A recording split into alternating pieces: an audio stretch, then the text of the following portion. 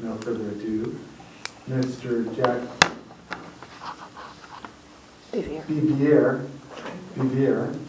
Jack's going to be doing a presentation tonight where he will imply win-win negotiations and strategies to achieve his goals. He will also like to enjoy the benefits of win-win negotiating. Mr. Jack Bivier. Thank you, Mr. Toastmaster, fellow Toastmasters and guests. After working through the humorous speech manual, I know it's always helpful to start with a humorous story. But the only humorous story I could think of in negotiation is not appropriate for Toastmasters. so leave that for another time. My first experience with negotiating is when I bought my first car. I knew that going to a car lot was a risky thing, and that you had to know what you wanted. And all I wanted was a car that provided transportation. And I made it a point that I didn't need turn signals. I knew how to stick my arm out the window, and I knew how to do that, and I knew how to wave. I knew all the rules that were applicable in those days. So we struck a deal. I took the car out. A few days later, I'm out driving in the country, and I have a flat tire. And I go around, and I open up the trunk. There's no spare tire. When I finally got back to town, I went back to the car dealer, and I read him the Ride Act. And he says, wait a minute, you wanted just a car, just transportation. Isn't that right? Yeah. Well, that's exactly what you've got. So when you go to negotiating, you need to know what you want. And it's a skill. Negotiation is a skill that can be learned. It takes practice. Some people are good at it and some people aren't. And my first experience convinced me that I wasn't too good at it. But negotiation usually winds up in one of three scenarios. You either get a lose-lose, or a win-lose, or a win-win situation. One of those three situations is where the negotiating will wind up. When you're negotiating for something, you need to know three things. You need to know exactly what it is you want, including the spare tire. You need to know what the other person wants. And maybe you have to ask questions to find out what they want. You know, in a car dealership, it's pretty easy. But if you're negotiating with someone to buy their furniture, there's a little negotiation that has to be done there. If you're going for a raise, you have to find out what the boss wants. You have to know these different situations. And then you have to understand your options. What are the options? What can you give up? What do you want to take?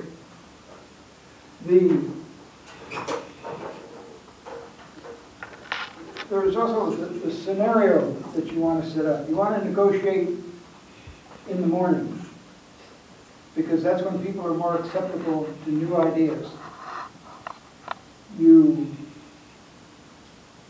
want to negotiate at a neutral location if at all possible, or at least a setting that they want you to have. You need to break the ice when you're negotiating with somebody, to sort of develop a rapport with them. You have to make them feel comfortable. You have to use words like, I need your help. I'm the one that has the problem, and you can help me solve it. You don't want to make them feel like they're losing or they're being a sucker. You have to work around it. And that's essentially the scenario for for negotiation.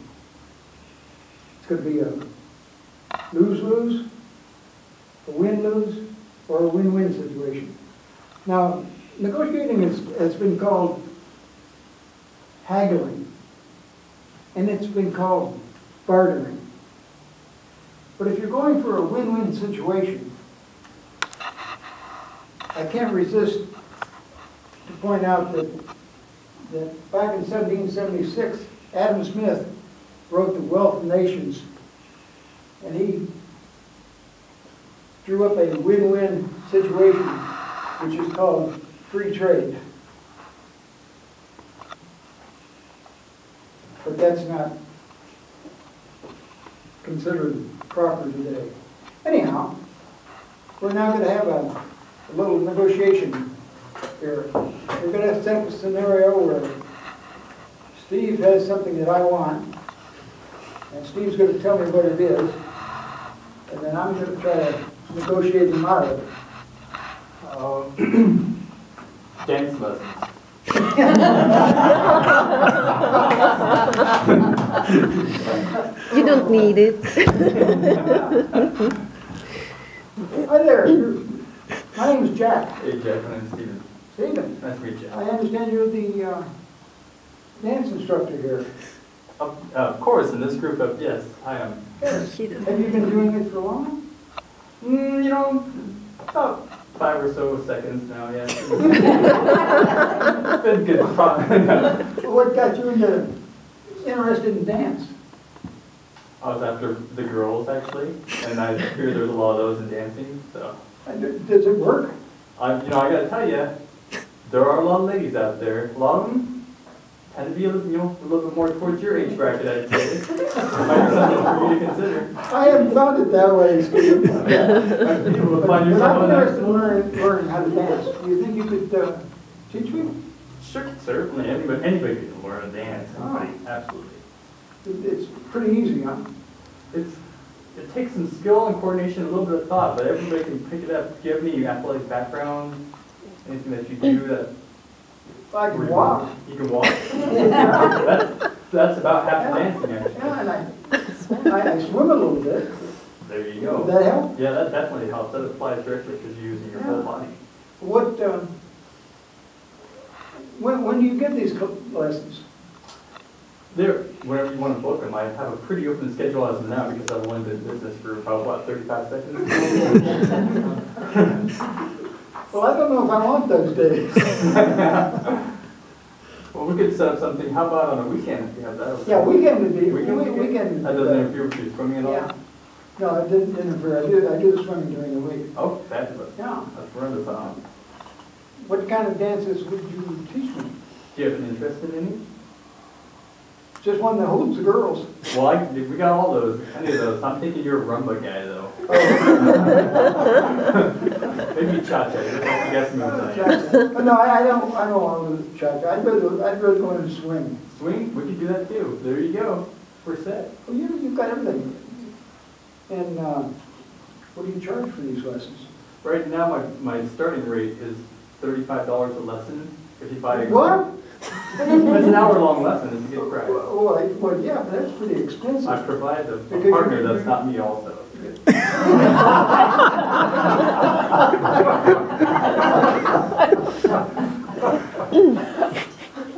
You're going to be flew out.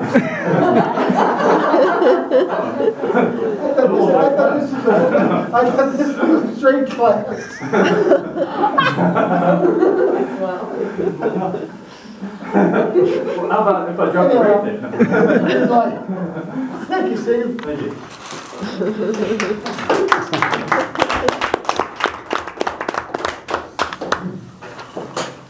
We're now ready for 2 to 3 minutes of question and answer.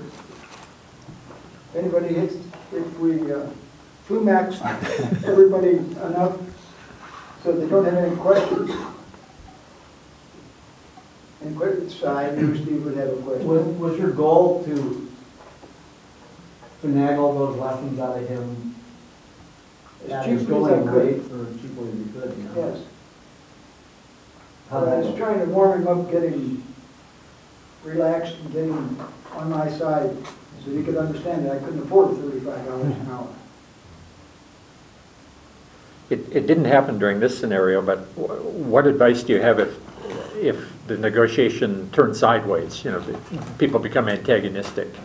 If they become what? Antagonistic, you know, if there's, you know, conflict.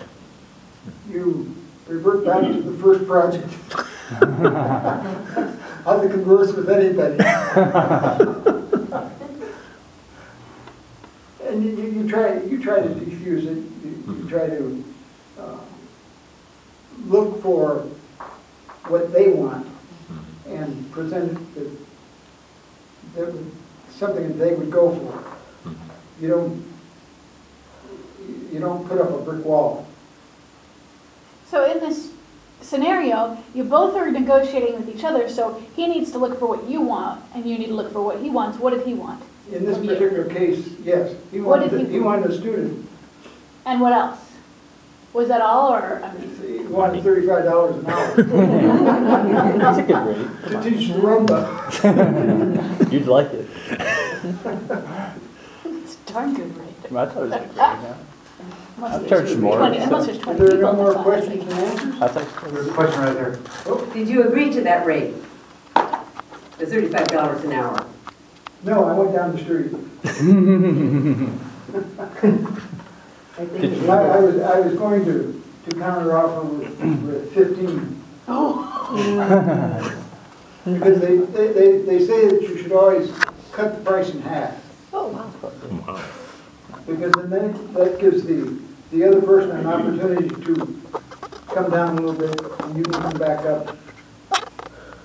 What was your, when I gave out the price, what was your strategy to get me lower? I kind of missed it when I was in the role play. I would have offered you 15 or 20 bucks an hour. You know, I think you ran out of time, didn't you, before you could do that? Yeah. yes, Okay. yeah, but that's what I would have done. And now that we're out of time, are there any more questions? Mr. Toastmaster? There was a. No, there was but a- actually, I just wondering if it might not have had a lot to do with who this supposed dance partner that Stephen was going to procure for you. Well, we did have a little problem with that. At least it wasn't me. He's going to provide us a partner. I think that would have been interesting. Would that have made a difference on your $35 offer? Yes. That's what I'm getting at. Well, it might have looked off. That brings me back to the joke that I started to use to open the program with. But we're not going to negotiate on that. Thanks, sir.